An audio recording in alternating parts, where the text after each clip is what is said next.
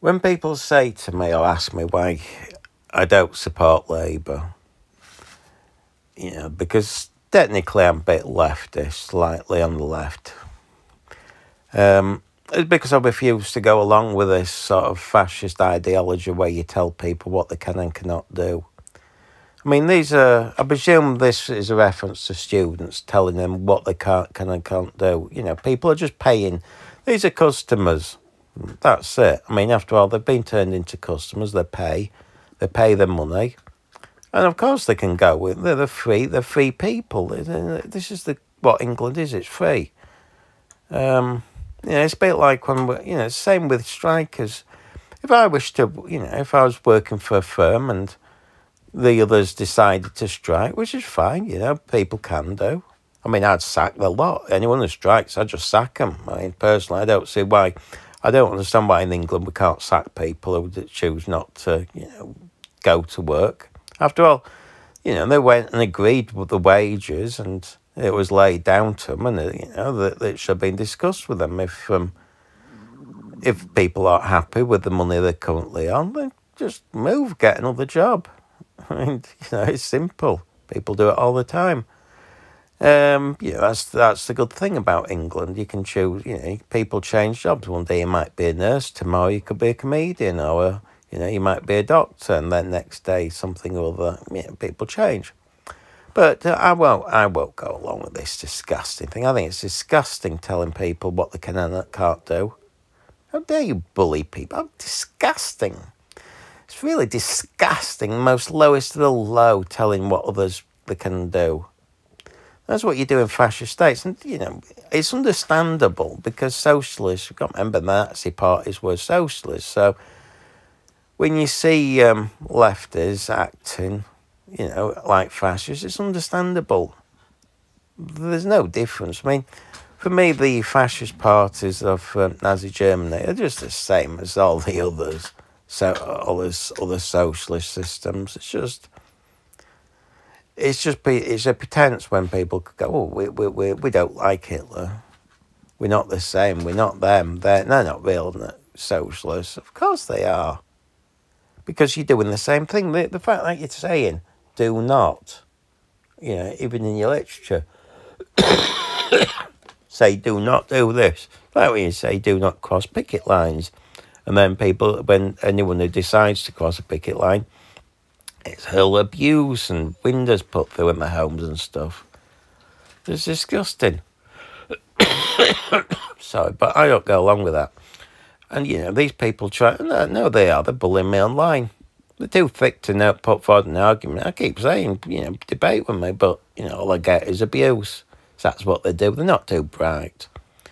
But this is why, I'm glad I'm glad they've posted this, just to demonstrate to the world what they're like, how they believe in telling others what to do. They don't believe that you're free.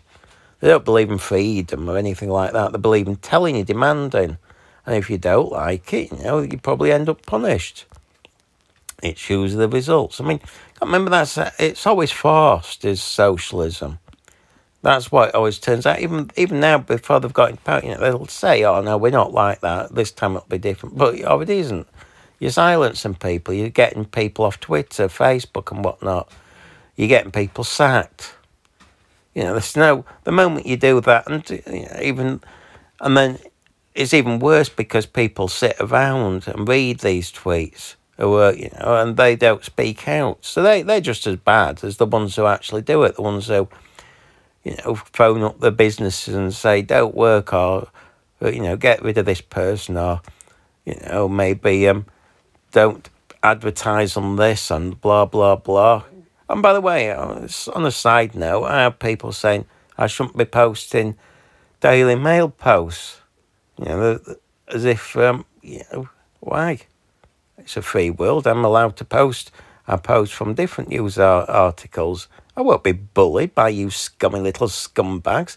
And I'll tell you what, I'll defend the Daily Mail over, which is why I think you're disgusting people, is that often, and this is the thing, I actually think they're in some ways left-wing, because they post a lot of animal rights stories.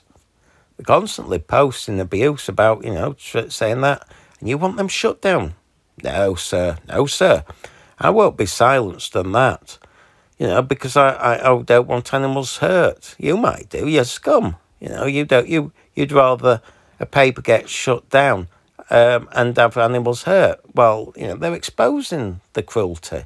So, you can sit there like smug having left-wing twits, pretending you're working class, wearing your false, but your little flat caps, pretending you're working class, while you're in reality middle class. Jerks. Absolutely disgusting people.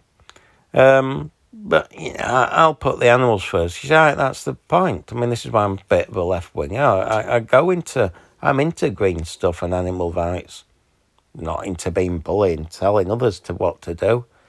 So sorry folks, I don't get bullied, and bring it on. You can come and kill me if you want, because that's eventually what one of you guys will probably do, because you're so mental, half of you. I find the left-wingers really disgusting people, you see. The hatred, the two-facedness of it all, nonsense. It's rare I find someone on the left who's actually very nice. That's my problem. They're not very nice people. I mean, I've had people abuse me and they're going, it's not really bullying. It's funny, isn't it? No, you're just a nasty bully. You're too thick to understand what bullying is.